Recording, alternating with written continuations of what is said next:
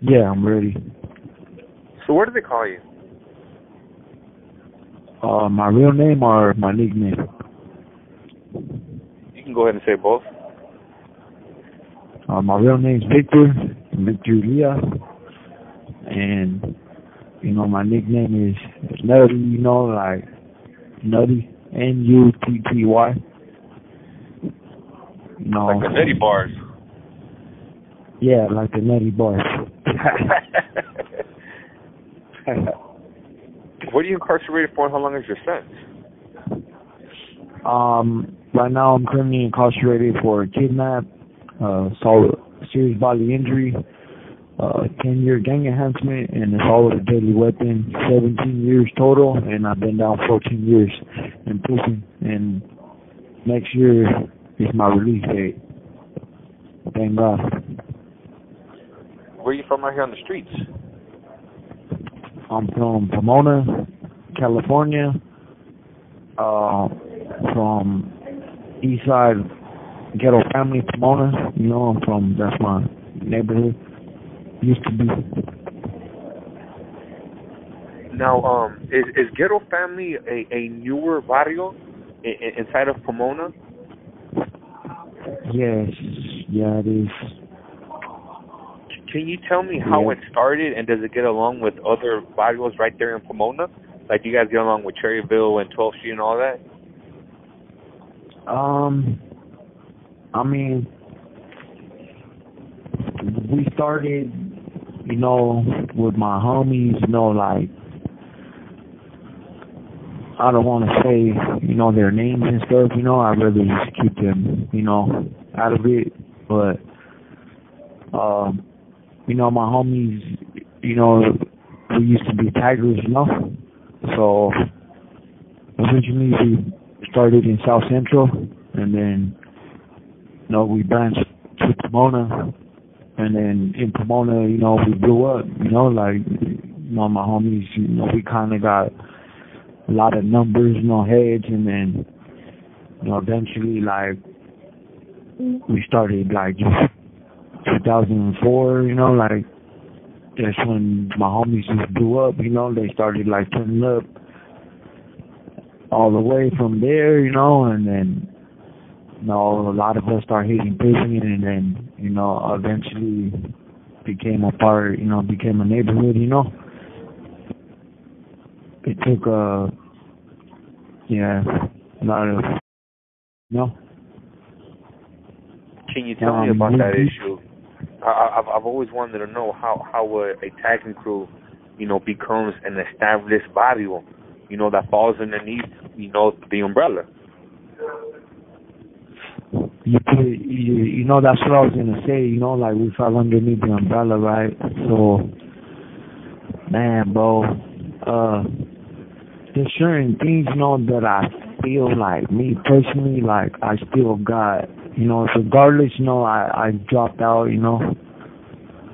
but I didn't,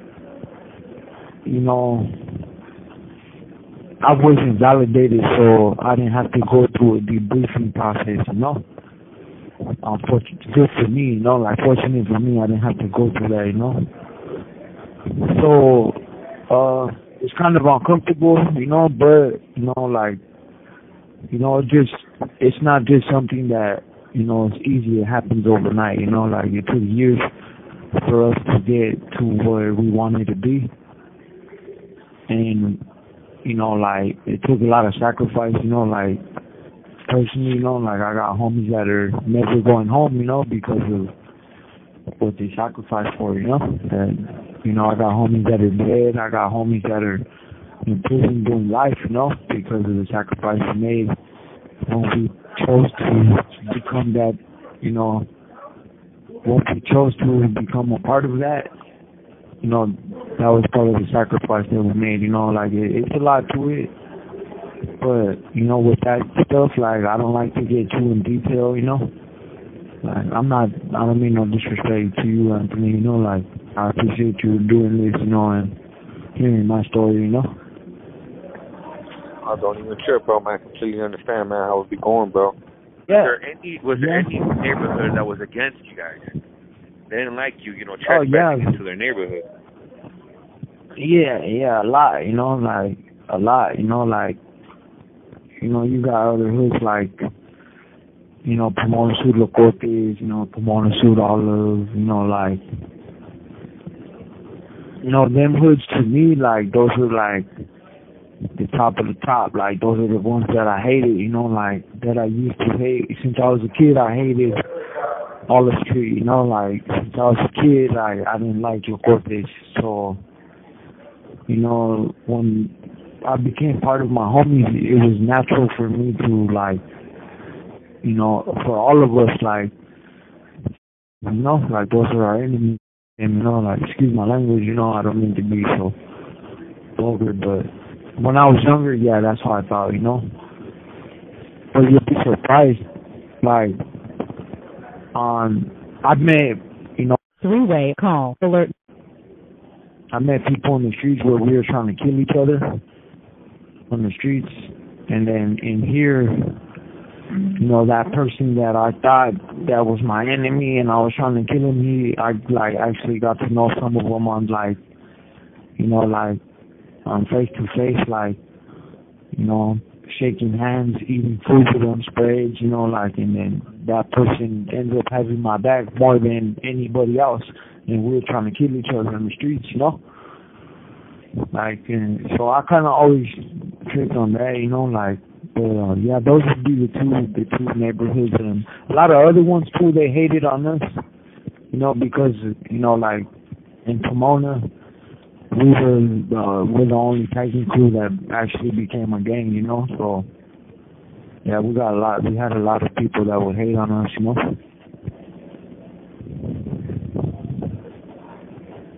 You said that some of these, some of your fellow friends had made sacrifices, the ultimate sacrifice, which is losing their lives. Do you feel comfortable, perhaps, on telling me about some of your friends that had passed away due to this gang violence? Oh, yeah, like, I lost, one of my little homies, Stalin, like, rest in peace, my homie Troubles, rest in peace too.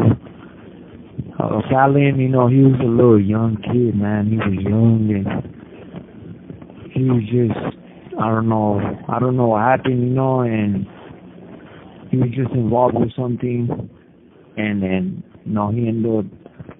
he actually killed his girlfriend, and then, he shot himself. I lost him.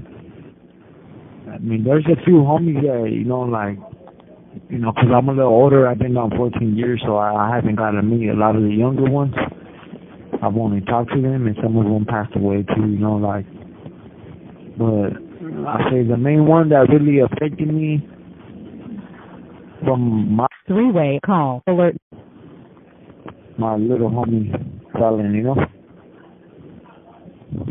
that was the main one that, like, really, through the lifestyle, like, using drugs, and, I don't know the story, like, I could only assume, like, what I thought he was going through his mind, but it was all part of the game of why he did what he did,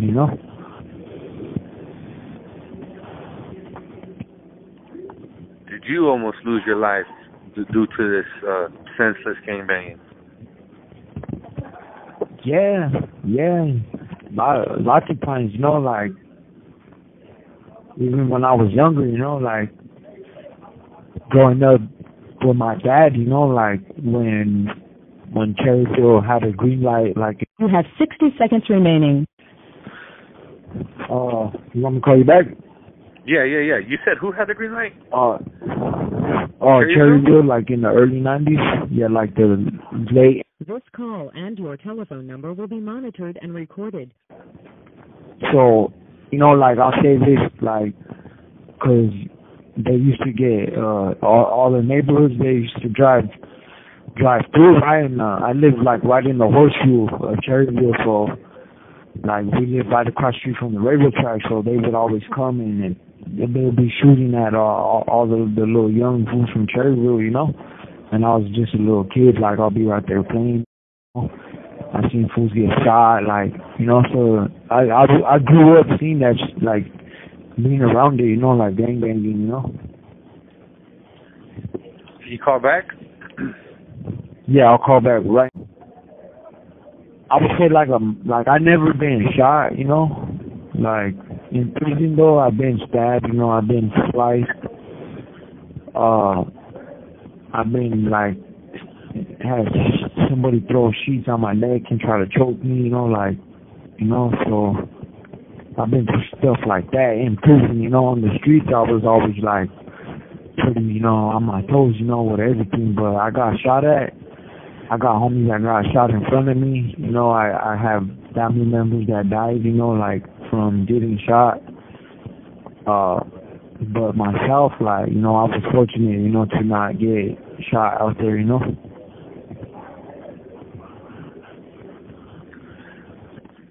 So you mentioned that you almost lost your life because they came by your dad's side.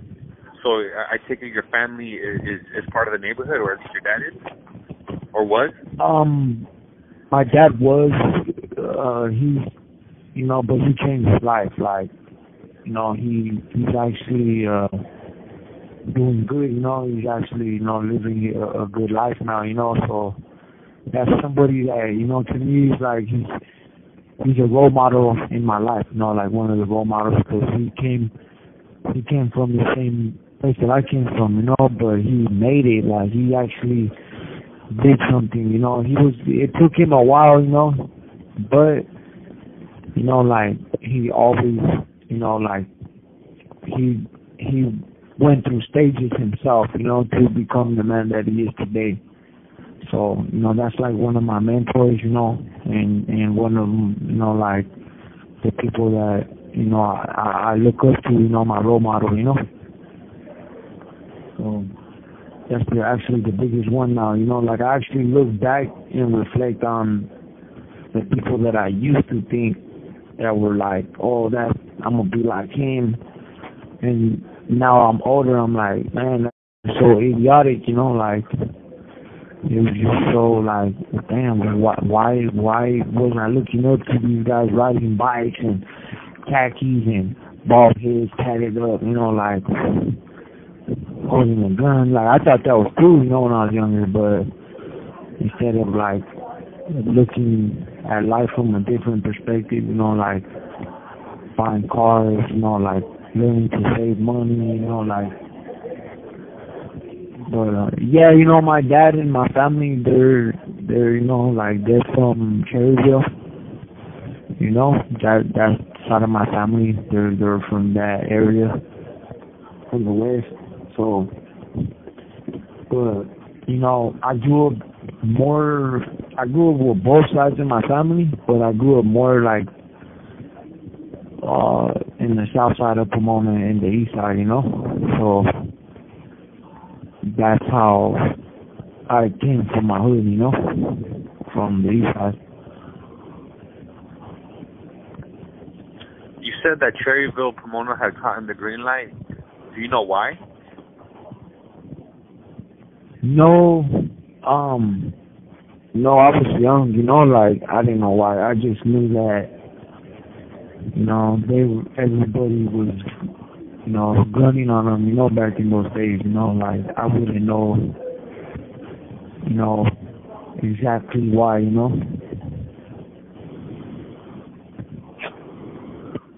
Can you tell me about your case, Victor? Would you be able to break it down to that day and everything leading up to it, and what was it that happened, man? With my case, well, I was going through a lot of things at that time in my life, like I was in a very bad toxic relationship,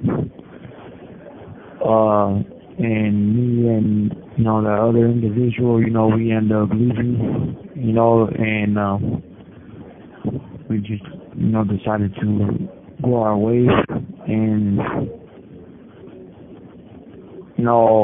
I kind of fell back into the streets, you know, like I kind of started falling back, cause like for a moment, you know, like I actually had a job, I had things that was going for myself, you know, like, and but the thing was, you know, at that time, I didn't have, you know, a mentor. I didn't have somebody like that would show me how to do the right thing. Nobody cared, you know, at that time. That's how I felt, you know. But they probably could say they cared, but you know, so I was kind of spiraling, you know. I started. I actually never used drugs, right? Like no, I never used. This call and your telephone number will be monitored and recorded. I never used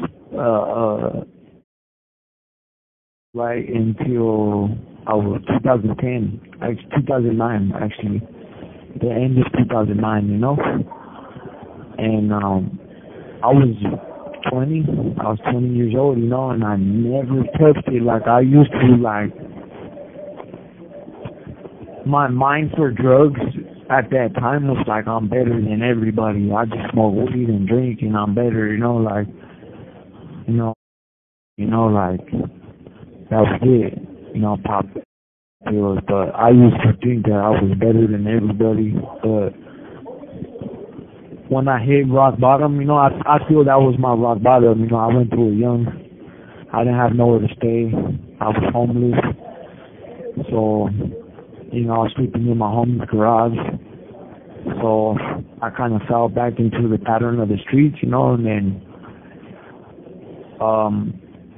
you know, it's kind of crazy, like, you know, like I'm not kidding you. Like there was times throughout that year where just random people like will come up to me and tell me like, hey, you know, God has a calling for you, you know, like you need to stop what you're doing and you need to let go, you know, like there's actually a black lady, you know, and I was smoking in the park. Just certain things like that, they kind of stand out to me, you know, like I'm not trying to go around the question of what you asked me to tell you, but to me, I feel it's necessary that I say this, you know. And the reason why is because it's like all these events led up to me coming to prison, you know. So, you know, I was out there homeless, you know, like, you know, going to pass different spots with my homies, and, you know, I would fall asleep, my homies would leave me, you know, so then I wake up and I'm around people that I don't know, so I felt uncomfortable, you know. So I told my homie, like, hey, fool, like, why do you leave me, you know, like, with the dog, like, so, you know, he's like, well, you know, start getting high, fool, so you can stay up. So, you know, I started getting high. So at that time, you know, I was still young, and then plus I had never experienced that trip with methamphetamine, bro. So I think, you know, to me, what I feel is like that's what kind of led me to be incarcerated, you know. It led me to being in the garage that day, to my homie coming up and saying, hey, let's go do this, like, you know, we're going to go come up on a lake, woo-woo. So then from that, you know, we end up going to, it's a 7-Eleven, you know, where we met the dude. And then we end up, you know, robbing him, beating him up, carjacking him, you know, like, that's all, you know, that's what we did. Like, to me, like, I did my time for the crime, you know, like, and I'm remorseful for what I did, you know, I feel bad, you know, but in my head at that time, you know, like, I've been through so much traumatic events in my life to where it's not like I feel compassion, bro. Like I'm a compassionate human being, bro. Like I care, like so that dude was looking for pasta, you know, whatever, he's a paisa, you know, and you know, I beat him up, I robbed him, you know, like, and yeah, I feel bad, you know, like, regardless of you know, the stuff that he was doing, that's what led up to my crime, you know, like, you know, we kidnapped him, beat him up, took his car, and then 10 months later, I ended up, you know, my ex, the girl that I was telling you that we had split up, you know, I ended up going to her house to go meet up with her, and then she had some dude over that was my enemy, you know, and, you know, that dude, he started, you know, trying to bang on me, whatever, and then I go and I start stabbing him, you know, I stabbed him, you know, a couple of times, and, you know, like 4 days after that, I got arrested, you know, and then I was going to court, so, I ran into my homies, you know, at court, but, yeah, there was a lot of times, though, throughout that, before it led up to that, where random people were like coming up to me and telling me like, hey, you know, God has a call. It was actually before I did any of my crimes, you know, like they're telling me like, hey, God has a calling for you, like don't avoid it, like go to it. Like I'm talking about like I'm in the hood with my homies, like deep, you know, homies are playing basketball, some were over here smoking, some over there drinking. It's like at least 20, 30 heads, you know, and a white Suburban keeps going by. So in my head, I tell my homies like, hey, be on point for that Suburban, you know, like, cause I thought we were gonna get shot at, you know, in my head. But that white Suburban, they end up pulling over and they open the door. It was a guy with his kid, with his wife. He had his kids, you know, and I guess he was like, you know, he went between all of my homies, you know, and then just went to me like, hey, you. He's like, hey, can I talk to you, please, man? And I was like, what the hell? Like, who are you, man? Like, he had his kids and his wife right there, you know, and he was telling me like that God has a calling for me, you know. And he's all, look, man, like, God has a calling for you, you know, like, and, you know, it kind of, it still stays with me to this day, you know, like, all those things, you know, before I got busted, you know, the lady, that guy, like, it stays with me, you know. Sometimes it haunts me, you know, because just what if I would have listened, you know, what if I could have made that decision there and then to change and give my life to God, you know, or follow that righteous path, you know, like walk the good walk, you know, like instead of doing the things that I did, like, what would I be today if I did that, you know?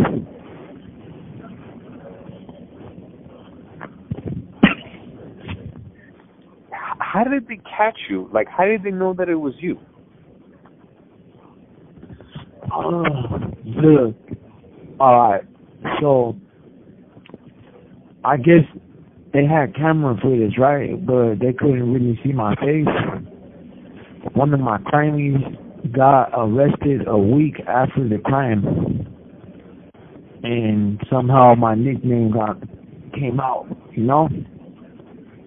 I can't say how, you know, because I don't have proof, you know, but no, you know how that goes. You have 60 seconds remaining. Oh, no way. This What do is you outrageous. What do you think? This call and your telephone number will be monitored and recorded. I mean, I believe he gave my name.